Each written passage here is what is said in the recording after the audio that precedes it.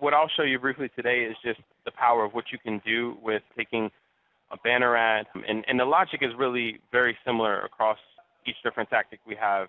So what we're discussing is basically a custom image input into what Mark already demonstrated to you guys in terms of the point-and-click variation of like a regular email or a landing page. But the logic of what we're showing you how to do in InDesign with the add-on of XMPy is something that can be the same process you go through is whether it's for a banner ad, whether it's for a custom image for a banner image that's on an email that has either perhaps a background image and some text on it. Same thing if you actually went as far as to co-brand like a whole, say, report or a document or some type of marketing material in that respect.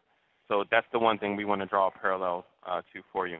Okay, so I know Mark already went over this probably with you in terms of the marketing assets, but these things really come into play when you're doing the actual template creation too, because based on what you're developing a template for, you could have logos that are already loaded to the partner accounts that come into the templates automatically, and that's kind of what I want to show you today.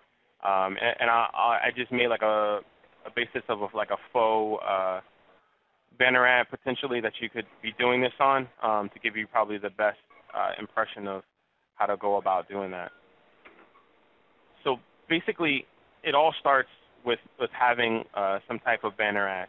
I'm in InDesign, and you can start with a canvas starting out. But ideally, the idea is when you even come to say like the emails that we already built for you guys as an initial run to show you, and you have like this email, and you take a look at the email, and it has text on the banner, has a background image.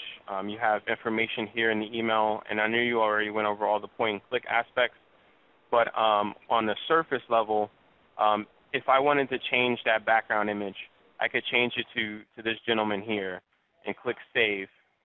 And this is the engine for a custom image that's in a banner that's been pulled into an email template that's already active. And then if I was to hit refresh on this email, it would be that simple for me to create a new email with a different background image. And, you know, this is a basic rendition where it primarily just allows you to change the background image, but we can even reconfigure it so that the text that you see on this first banner here with the woman, we can make that text editable right here inside of this banner setup as well, so that we can type in different text and amounts of it as we need to complement whatever the background image or the message of the email is in tandem. So that way, when we go to create variations of one email template structure for different content, we have the latitude and the scalability to have different ideas and different messaging presented very clearly. The logic behind this is built inside of our content manager area of our system. And one of the things that we try to do is, especially when it comes to co-branding and building things, sometimes it's simpler if like a partner logo comes into the template itself and it's resized.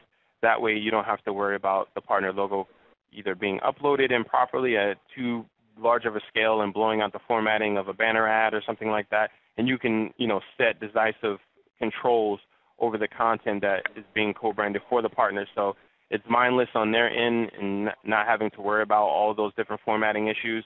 And then for you, it creates some good consistency in the system where everything that you intended to look actually comes out that way.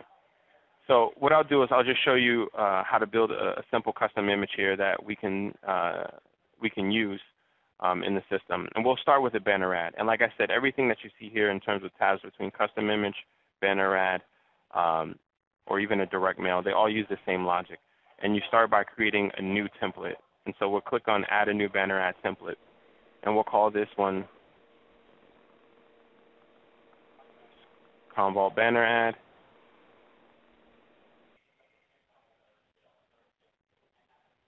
And so initially it brings you into this template area in the Content Manager, and it gives you some basic instruction of what you need to do. And step one is always create the fields to the right here that you need that will coincide with the data that needs to be loaded into the banner ad or direct mail piece or custom image. The second thing is for us to download a sample file, which is basically a CSV file that maps the fields that we'll be adding into this template into a data file that we can then load into InDesign to match up accordingly with the design element that we're putting together. After all is said and done and that matching has taken place in InDesign using the XMPy overlay tool, then we'll export a specific package file, or i.e. zip file that has a special extension. We'll upload that back into here, into the template, and then that'll bring together the cohesion of the list of the items that we've built here that are necessary for the fields and the matching that we've done in the InDesign document back into the system as a holistic piece. And then that'll be able to help communicate with the InDesign server that is connected to our system to generate said banner. So we'll do this very simply and very quickly just to show you. So initially, we can add some assets, and there are already existing assets that we plan on using in this, i.e. the company logo. And so I'm just going to select the company logo here and then add selected assets to the template because I want that to be included into my template as part of the information that is pulled together in the banner. Then from there, I'm just going to simply choose from these editable options, and I'm going to choose text area because that gives me the most latitude to enter the messaging I want. It gives me a better visual space rather than just like a text string, which you would only use for like one word, maybe a button text or something like that. But this, I'm going to be putting some text into a banner like that we saw in that 300 by 250 canvas I showed you a second ago. So we'll just call this banner main copy. We're going to mark this field as required because we want the banner to have some text. You can mark it no if you don't want it required. That way someone maybe doesn't need to. So we'll leave it marked yes because we want some text on this specific banner. Now you can choose to have this editable by the account user, or i.e. the partner. And so it's really up to you based on the marketing strategy if you want to give partners the latitude to be able to change the marketing. The normal perspective is no. So in that respect, we would just select no. And the things that you would give them control over may not necessarily be on a banner ad, but maybe something within an email or perhaps on a landing page where there's an area with a value proposition for information about themselves. But if this is, approved marketing that's coming from you guys and from Commvault, that's something that probably you don't want the partner fiddling with to change the scope of the marketing. So we're just going to click Save on that. So we have company logo, we have some main copy. We're also going to have a call to action button in the email, so we can use a text string for that, and we can just call this CTA button text because that aptly describes what it will be. We can mark no on that as well. So we have the main copy, button text, the logo. What we'll also do is we'll throw an image there. That way we can change perhaps the color scheme of a button. Maybe we want it red one banner ad. Maybe we want it blue on another. We'll call this button BG color.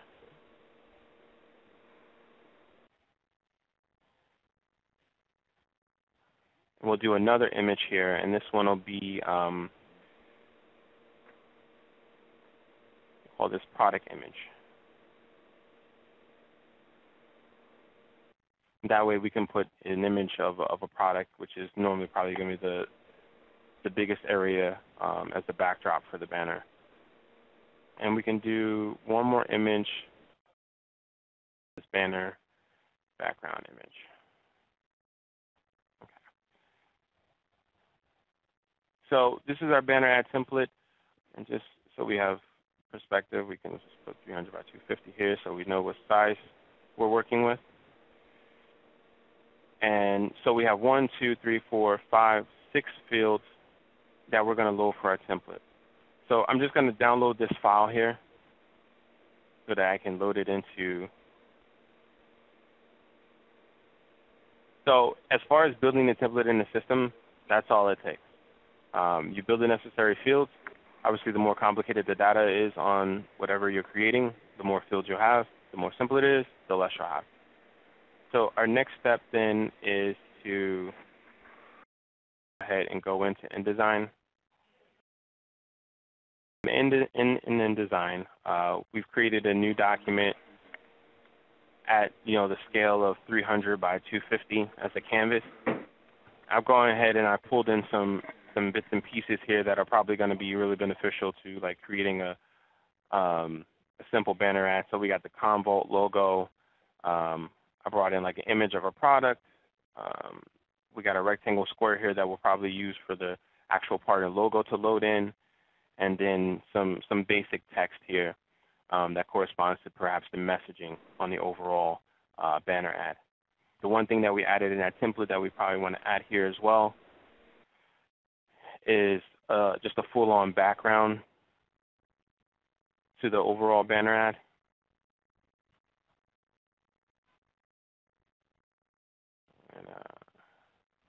And what you can do is, you can basically just take either shape tool, or you can take dynamic image tool, and you can create a frame at the same size as the banner as for a backdrop. We can take off the stroke because we don't need that. I can fill this initially with white if I want, just to give us, or maybe I'll do a lighter shade of this color just so we have some contrast so we can see what we're working with. So what you can do is we can take that and we'll just drop that to the background. So you can see the regions and the areas of information that we have here. So let's say this is our initial banner ad that was created. Now, if you've done this in Photoshop, you can obviously recreate this in InDesign, or if you're going to be creating new marketing pieces, when you're going to do custom images with the XMPy integration, it's probably better that you either design it in InDesign initially. That way you can skip a step of having to convert it. And obviously, InDesign and Photoshop are very similar in their layout capabilities for the most part. So with your InDesign loaded, you'll also receive details on how to bring in the XMPy overlay, which is what gives you the allowance to do the melding of the fields that you've done here in the system with the data that you're going to be loading into the actual document. So I'm just going to go ahead and I'm going to click in this menu here and go to link to data source to show me the data source that I've already saved to my computer that we saved from the StructuredWeb system. And I'll come in, I'll select that CSV file, and I'll open that and just click OK and give it a couple of seconds. It says data link successful. Now there's some additional fields in here perhaps that I don't need based on the fact that this is a banner ad template, so I can actually just go in and I can clear those out because I won't need like first name, phone number, and things like that. Initially, everything will come in as a text, a door or a text option here. So initially, if I know something is going to be an image, I can go ahead and click on that specific item in the list, and then I can right-click and I can change the type of it to what I will eventually be loading in terms of information to it. So in this instance, the company logo will be a graphic, so I'll click that and change that to a graphic. Copy will remain text. This will remain text. BG color, that will be a graphic as well. So right-clicking on it and then choosing type from the drop-down. I'll do graphic for that as well as the product image, graphic, and banner background image will be a graphic as well. One thing you want to do is we can save a copy of this just so we have it. I'll save that as a template, but then I'll save another version. So we have a core version, and then we'll call this one merge because we're merging it with our actual data. So at this point, what you can do is you can come in and you can start replacing the values of what's here and match it with the actual data that it'll receive information from the StructuredWeb system. So when it comes to this background image, I just turn off some of these top layers. So in terms of the background image, we have that set to a color right now just so we can see some distinction. But if I have banner background image, I'm just going to double click on that, and you see now it associates this specific object with this data field. And so now they're linked. I can then click on it, right click on it, and I can change the display properties of it to make sure that the fitting of the information that I'm putting into it is doing exactly what I want it to do.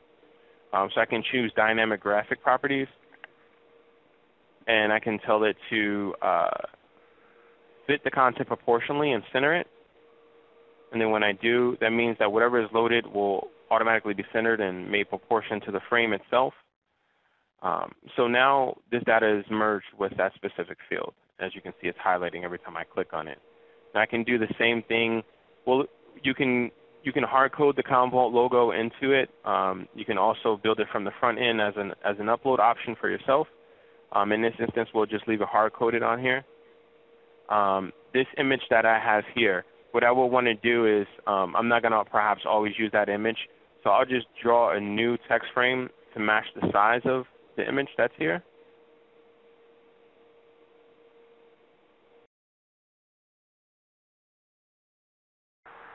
And I'll use this specific text frame as what I will load in the data for the product images that we have listed here.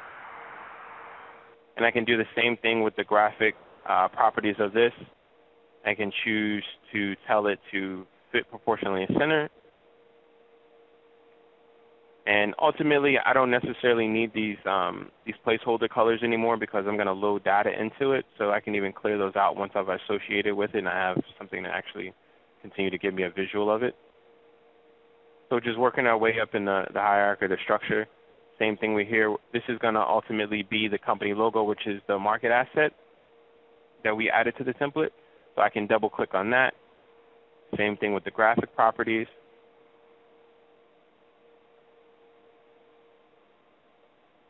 I can choose fit proportionally in center if I like. And I can drop the color off of that as well now that I have.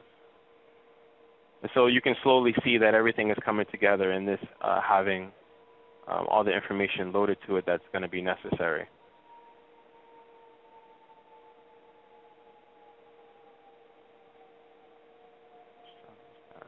Now, the other thing that we had here was this text box. So we can select the text in that text box, and then we can connect that with the actual main banner copy option that we have listed here, and you see it then connects that and labels that as default text. I can go a step further with this because maybe I'm going to do translations, or maybe I'm going to perhaps put additional text in here for a different variation. And I can right click on this, and I can go all the way down to the XMPy overlay property menu for text, and I can choose dynamic story length handling. This basically means that when text goes into it that either doesn't fit the scope of the initial size and height variation, I can give it rules to follow so that it can still put the text in and make it fit appropriately, but obviously within reason. So in this little properties menu, you can choose copy fit on. I don't want to set any underflow because I have the core basis of the height and font size, but I want to set some parameters if it goes over the intended amount of text I have put in. And I can set this to perhaps scale the text down to 80% and change the letter spacing to 80%.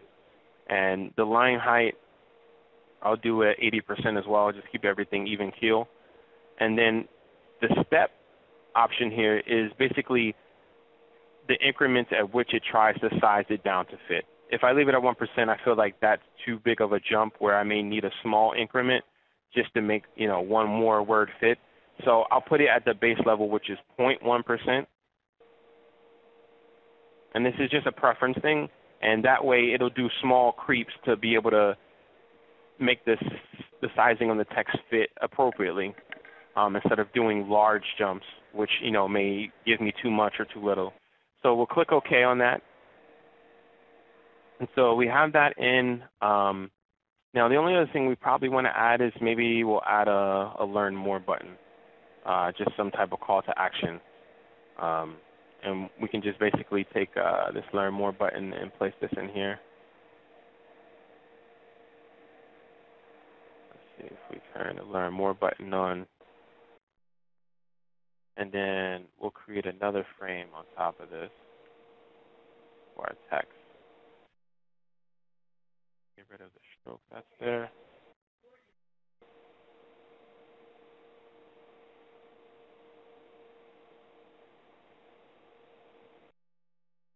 We'll just type our default text here.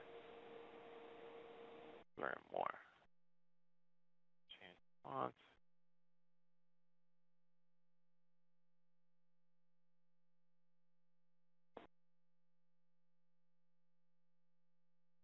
For that text, we can go to text frame options, vertically center that text as well.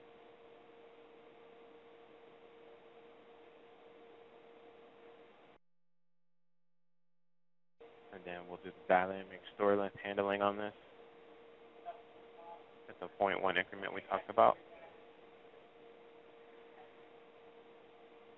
So now we have a layer for our button text as well as our actual background for the button.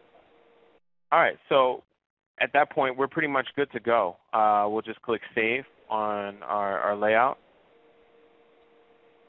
And we'll just click around to make sure everything is associated as we set up. And you can see that the selection on the right here is changing every time I click on something new. So it looks like we should be all good in that respect. Okay.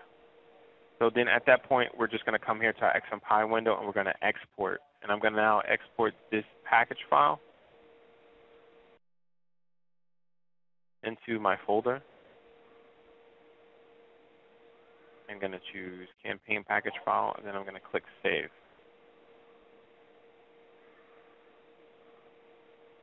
It's going to take a couple of seconds. It finishes.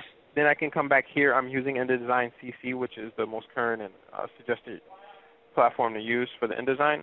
I'm just going to choose and browse for that folder for the CPKG file that I just created. I'm going to click to load it, click Upload, give it a couple of seconds to process. So yeah, it's finished loading, and you can see now there's a generic view of the banner ad based on what was the last thing we saw in InDesign. But now once you've created this template, if you switch back to the Tactics tab, away from the Templates tab, and if we go to the banner ads tab where we're developing this, you see that it's created a default variation of this specific template that we've built with all the fields that we've had listed here.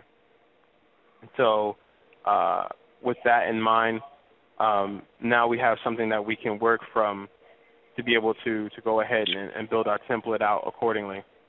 So the first thing we can do is obviously we can go here to the banner main copy. Now if we have this listed somewhere, you can just copy and paste it in. If you want to, create text on the fly, you could do that as well.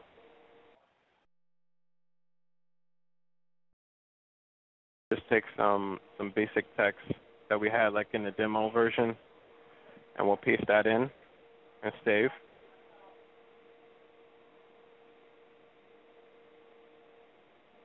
For the CTA button text, we still want that to say Learn More.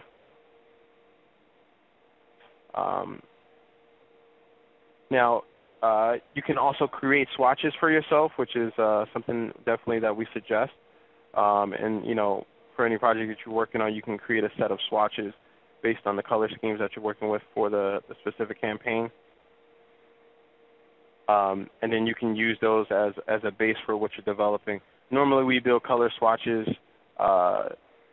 just as a reference at, like, say, 20 pixels by 20 pixels. You can make it what size you want. But we feel like, that's a good base size, for a color swatch, just to have some of the visual to recognize the color properly. So I'm just going to choose banner background, and I'm just going to choose swatches folder that I already have available. I'm just going to choose white for the main background color. I can save that. The product image, we have that too that we can use as a reference, something I just pulled for this demo.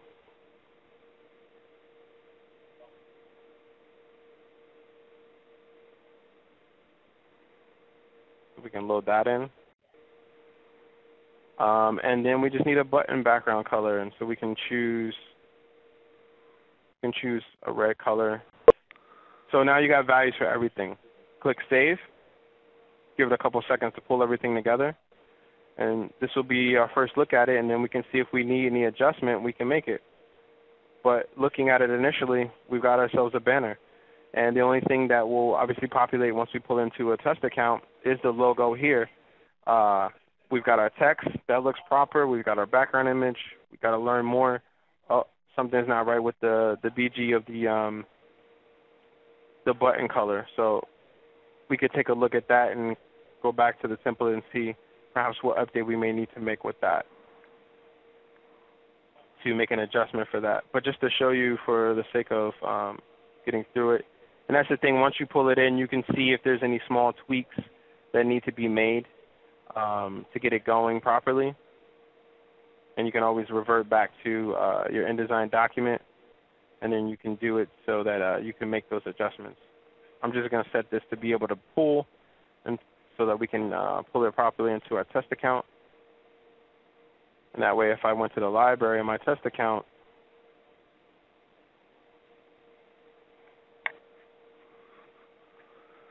I have a banner ad here that I now have access to.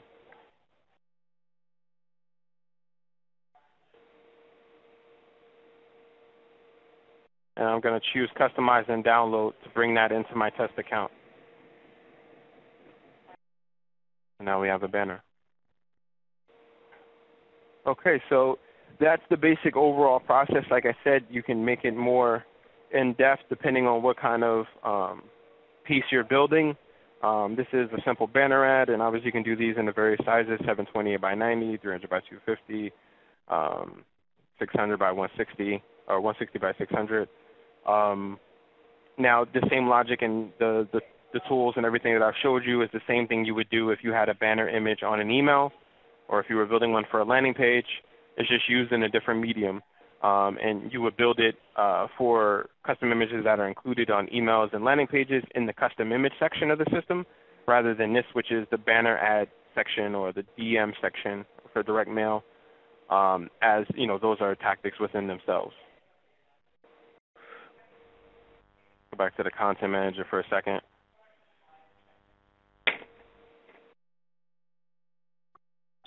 So basically, let's see, button BG color. So I've loaded a color there, but for whatever reason, it's not showing. So we would just want to make sure we double check the layering that we have in InDesign, just to make sure that it was proper. So this is what I have here as far as the button BG color. So it's linked. So let's make sure,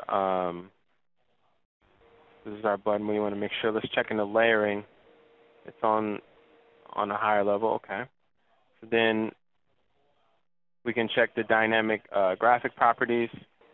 I don't think we changed that. Maybe we want to fit content proportionally and centered. Or we could choose another option for that, where we could fill proportionally and centered so that it'll fill the entire frame. We could do that. Pull our text back down over it. Let's just save and then re-export and see if that makes a difference.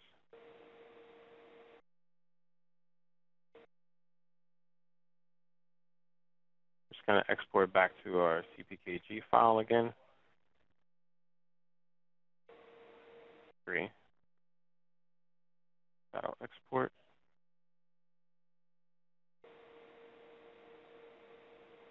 I can go back to the template level tab.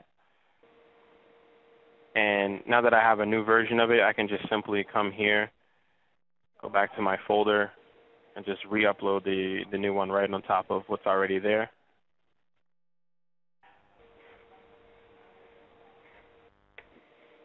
And we can come back to the Tactics tab, come back to our default tactic. And, you know, even if we wanted to go ahead and change the color of it, you know, let's say we wanted to just, you know, do a simple, you know, blue. Give it a couple seconds to process. And you can do gradients and things too. Yeah. We can make sure the text is white. This time the text was black. You know, so that's small things you'll notice based on your setup, you know, that you maybe want to change the text to white so that it's more readable. So there's all small tweaks and things that you can make. And, even if I went back into the test account and click save on it again, whatever the values are that already have populated based on my version, it'll work. If I deleted this and re-pulled it from the top, it'll bring in what you see here with the blue button. So that's the basic idea.